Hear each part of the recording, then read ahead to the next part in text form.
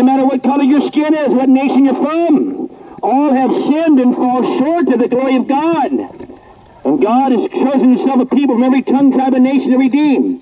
And the curse of sin to bring back to himself through the cross of the Lord Jesus Christ, a personal relationship with the living God forever, to be in the love of God, to be saved from the power of sin and Satan through the Lord Jesus Christ and be one with our Creator. It is in him that we have redemption through his blood, the forgiveness of sins according to the riches of his grace. We are justified freely by his grace through the redemption that is in Christ Jesus. That means Christ came as a ransom, gave up the ghost, gave up his life, laid down his life for his friends, for all those who believe upon him to save them from sin and hell. He who does not believe in him is condemned already. Here comes that grandma. He who does not believe in him is condemned already because he has not believed in the name of the only begotten Son of God. And this is the condemnation. The light has come into the world, but men love darkness rather than the light because their deeds are evil. Everyone practicing evil hates the light, doesn't come to the light, lest their deeds be reproved. You'll find right there. So God commands you today, wherever you are, rich and poor, young and old, low and high, what nation you're from, to repent and believe the gospel. To come to Jesus, you must be born again to enter the kingdom of God. You must be born of God. You're born in Adam, born in sin, shaped in iniquity. Man is abominable and filthy. He drinks iniquity like water. And outside of the Lord Jesus, you're in great danger. No matter how great you feel, you're under judgment. Only Jesus can take away your sin. For this purpose, the Son of God was manifest that he might destroy the works of the devil. The Lord Jesus Christ came in the world to save sinners. He died for sinners on the cross. He bled for sinners on the cross. He glorified God on the cross. Trust in him. Come to Christ. Believe on the Lord Jesus Christ and you will be saved. Repent towards God today. There's a way that seems right to you. The end thereof are the ways of death. The Bible makes it clear there's no one good. There's not a just man on earth who does good and does not sin. That's why you need a Savior. There's not a just person on earth who does good and does not sin. God made man upright, but he sought out many devices. So you need to be saved from God himself. You're guilty before God. You've broken his law. You're condemned under the law. Look into the perfect law of liberty, the 10 Commandments in the Bible to see where you're at. I am the Lord your God, of no other gods before me. You put everything before God all your life. Naturally, it's your condition. You can't do anything to change your condition. But if anyone be in Christ is a new creation. All things have passed away. Behold, all things have become new. To know him is eternal life. You must be born from above, born in the Spirit of God. As many as received him, to them he gave the power to become children of God. To those who believe in his name, were born not of blood, nor of the will of the flesh, nor of the will of man, but of God. And that is the greatest news there ever was for a degenerate human being like you or I, that is born by nature a child of wrath, fallen, depraved, sin-loving, and God-hating, morally corrupt, that can be brought out of that condition and made a righteous child of God based on the virtues and merits of the Lord Jesus Christ. You've got to come to Christ. God commands you to repent and believe in the gospel, for the holy God is angry with the wicked every day. So if you turn not, the Lord God will sharpen his sword. He bends his bow and he makes it ready. He also prepares him some instruments of death. He makes his arrows into fiery shafts. Folks, there's no other name under heaven given among men by which we must be saved. Each one will give an account of himself to God. And because God is holy, God demands a perfect obedience to his holy, righteous statutes, commandments, and precepts, and judgments. You and I, as human beings, are profane. We are vile, and we violate all of those commandments, the statutes, and precepts, and judgments. So Christ came to fulfill them all, to save sinners from eternal destruction in the lake of fire. Folks, you're headed on the path of destruction to burn in the devil's hell, and your only hope is coming to the cross of Christ in repentance and faith, because Jesus did it all. The work is finished on the cross.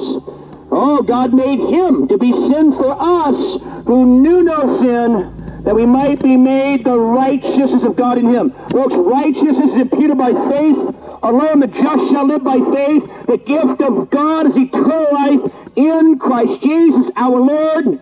You're cursed of God apart from Christ. Cursed is everyone who does not continue in all things that are written in the book of the law to do them. One act of disobedience to holy God, it damns the soul. Jesus always obeyed. Jesus lived, the impeccable Son of the living God, the Lamb of God, who takes away the sin of the world. He made the atonement of the cross. Don't trust in your dead religions. Don't trust in your own works. You must come to Christ. It is finished. And the evidence you've come to Christ is you're a new creature that practices righteousness and walks in holiness and overcomes sin. Sin should not have dominion over the believer in Christ, because you're not under the law, you're under the grace of God that teaches you to not deny.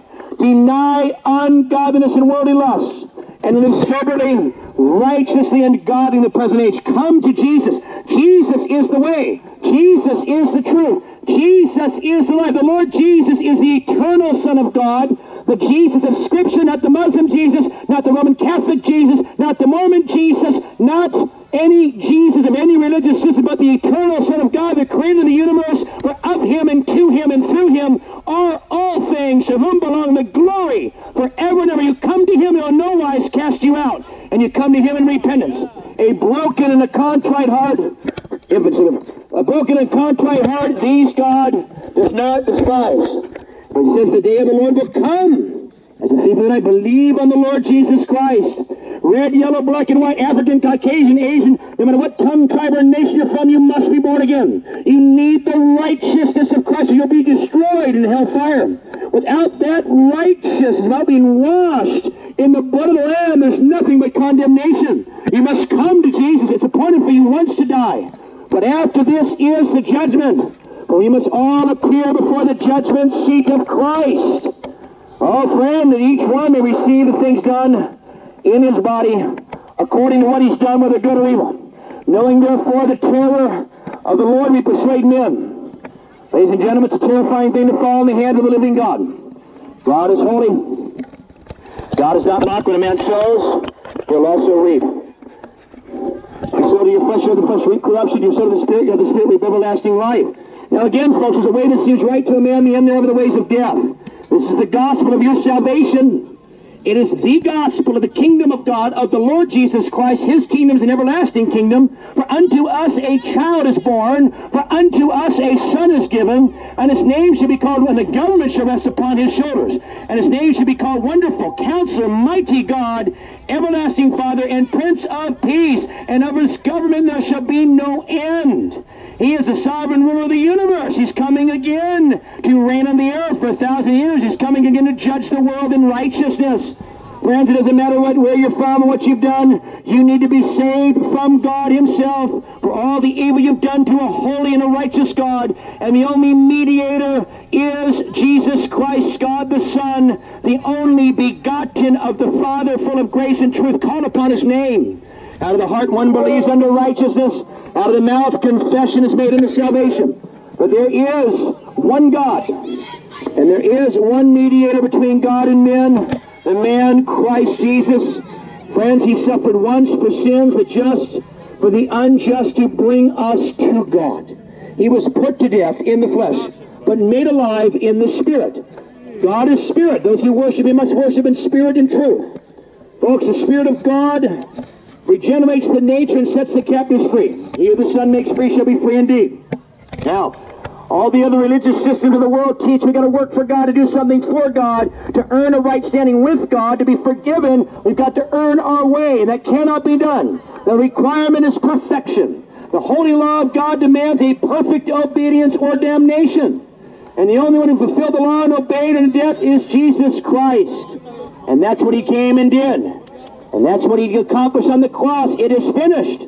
For those of you that have been raised in some type of religious faith or belief that do not know the Lord, today if you hear his voice, do not harden your hearts. Come, let us reason together, declares the Lord. Though your sins be as scarlet, they shall be as white as snow. Though they be red like crimson, they shall be as wool. The Lord Jesus said, I am the bread of life. He who comes to me will never hunger. He who believes in me will never thirst. Jesus said, I am the light of the world. He who follows me will not walk in darkness, but have the light of life. The Lord Jesus said, I am the Alpha and the Omega, the beginning and the end, the one who is, and the one who was, and is to come. The Lord Jesus said, I am the door. Anyone who enters by me will be saved, and go in and out and find pasture. The holy God of Israel said, look unto me, and be saved, all you ends of the earth, for I am the Lord your God, and there is no other. There's none besides me, declares the Lord. I am the Lord, that is my name, and I will not give my glory to another, nor my praise to graven images. The eyes of the Lord are in every place, beholding the evil and the good. Ladies and gentlemen, there is no creature hidden from his sight. All things are naked and open to the eyes of him to whom he must give an account.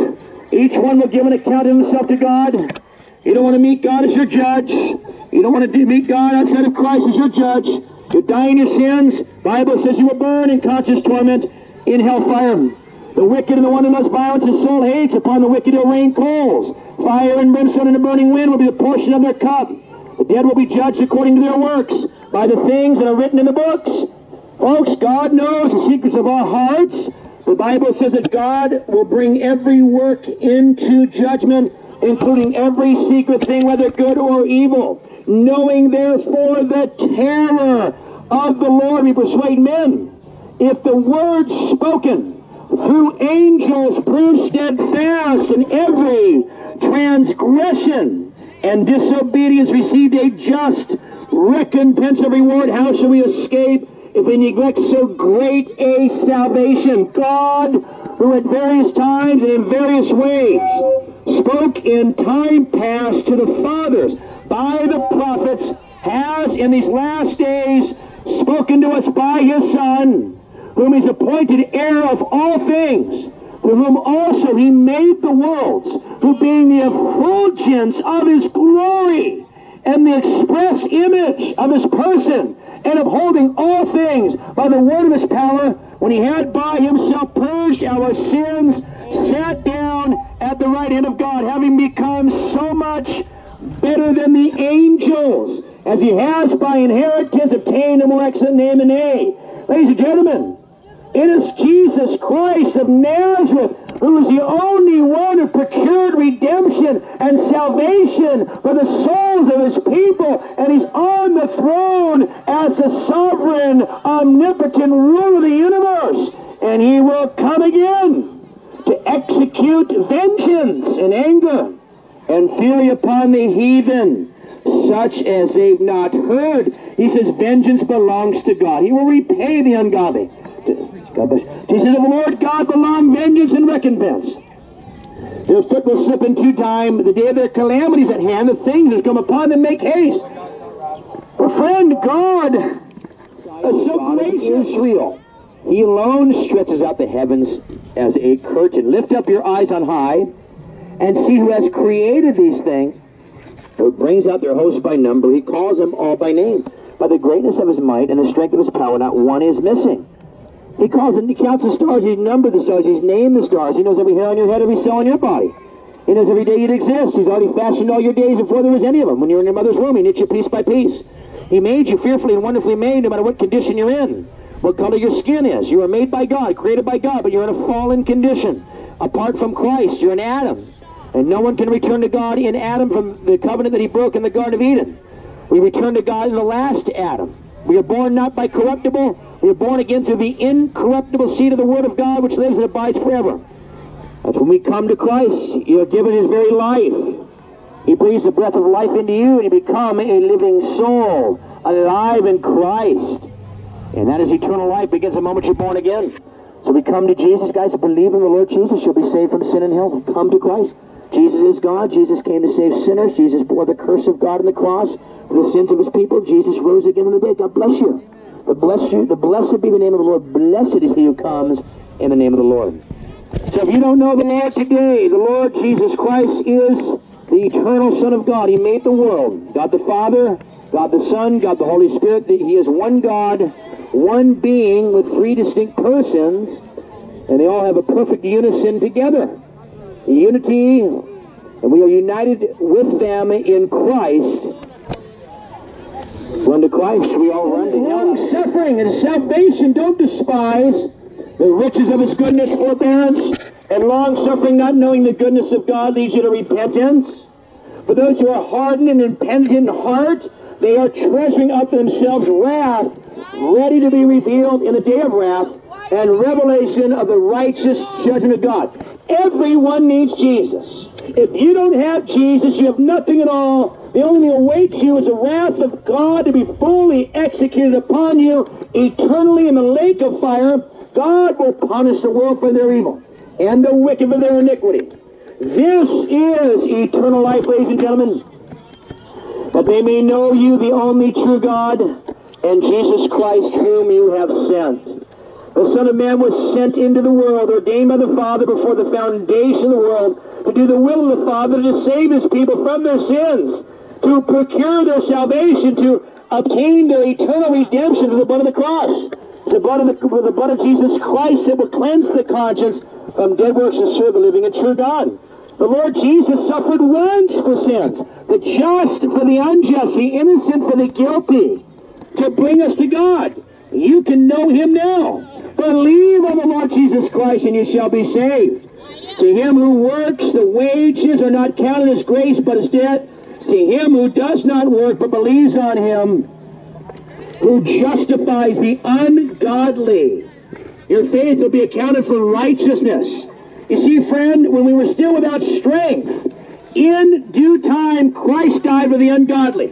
When the fullness of the time had come, God sent forth his Son, born of a woman, made under the law, to redeem those who are under the law, that they may receive the adoption as sons.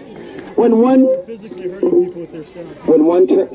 turns to Christ, the veil is taken away. We are brought into a living relationship with the living God.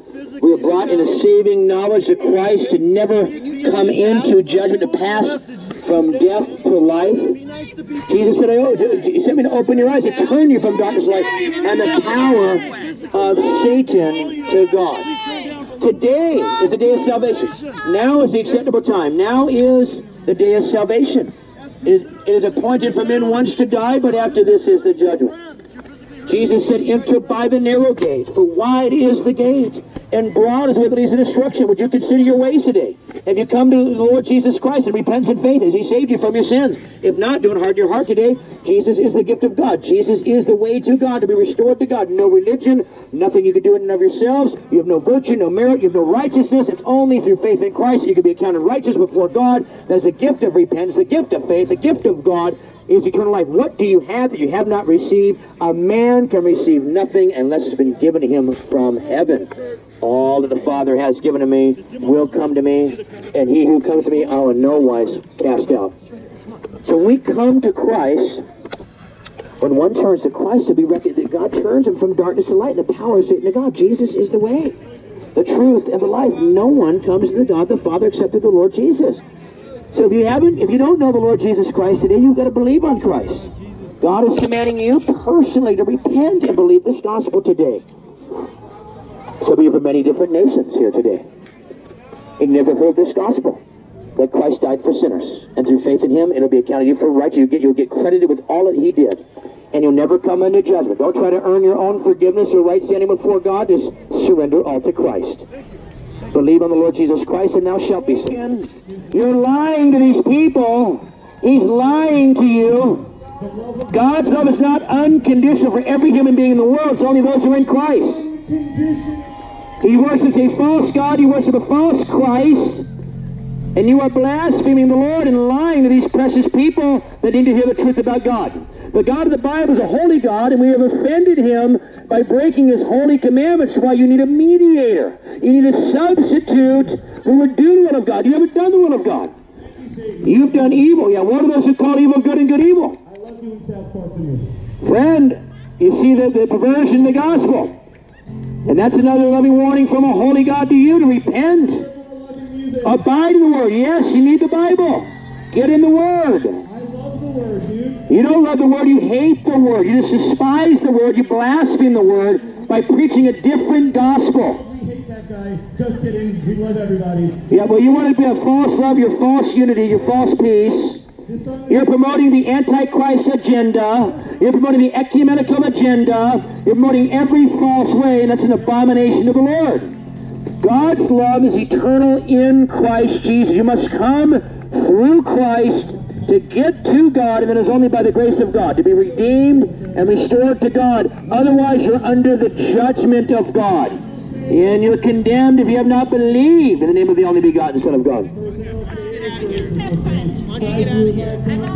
Praise the Lord. He came over here, he's lying to you directly. Blaspheming God. Make sure you get alone. You got to get with God. Okay, you got to get